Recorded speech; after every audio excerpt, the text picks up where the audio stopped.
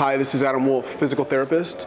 Wanted to share with you for the Rule the Tool series this month. One of my new toys I'm really enjoying is called the Core-Tex, invented by a good friend of mine named Anthony Carey out of San Diego. I like the Core-Tex for a couple of reasons, including it's got this ball bearing. We got this platform that exists on ball bearings here. It's all ball bearings these days, for those of you that like the movie Fletch. But I like it because what the ball bearings does is it allows translation rather than tilt. And we know that, especially through impinged joints and things like that, is that it loses its rotation and it increases in translation. So we can use this tool to create some really great reactions in the body. And so we can use it for upper body, lower body. I'll use it to load the glutes at the back phases of gait a little. I just wanted to sort of share it with you. One of the exercises we could start with, and you can see that this thing can translate in each direction. So it offers this really dynamic variable resistance here. So, just a simple one, just starting in a plank, and I can start to add some shoulder stability forward, back. I can start to add side to side or rotations. I can start to go through different push-up variations here, creating reactions. I could do it on my shoulder blade or just forearms if I want to get a little bit more reactivity into my shoulder blade. So that's one exercise that I like for it. Some of the other activities that I like to use, really thinking about loading motions, not muscles, in terms of the whole body capacity and fascial lines. I like to stand up on this thing, and what we'll do, you can see, got to be careful as we stand up here. We can add some rotation. So I'm going to go ahead and load my posterior and anterior X lines here, and add some rotation and twist down. So we got an anterior X here, we've got a posterior X right there. And so we can go through this, working on some variable movement that I have to control.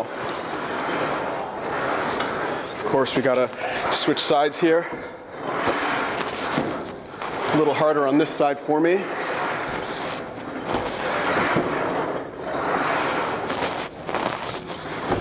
Another exercise.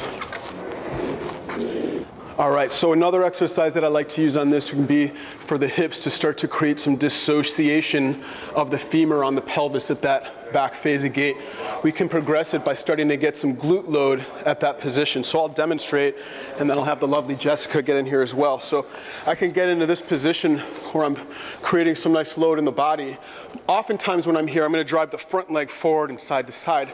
I can also start to work on creating dissociation, and rather than driving my front leg forward, I'm working on distracting my back leg backwards, or driving my back leg backwards, side to side, little rotation. So that's one activity that I can go ahead and, that I could do. Jessica, go ahead and get down there.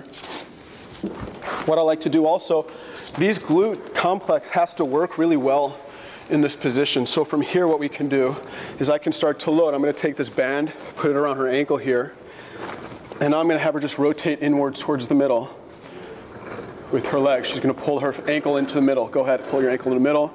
Good. Control it, come on back out. She's working this whole complex right into here to help to stabilize her lower extremity, and you fire those glutes in various positions here. Okay, so I can wind her up. She's got a lot of motion, so I might choose to start her more into this position. If I bring the band lower, there's more torque that she has to control. Go ahead. And that's a little bit more challenging for her as the band comes up. You guys get the idea though? So here's another activity that I can use with the band to control. So the Core-Tex is a really great product that I like. You can check it out on Core-Tex.com. I'll place some information up on my website about it as well. Go ahead and check it out. Thanks.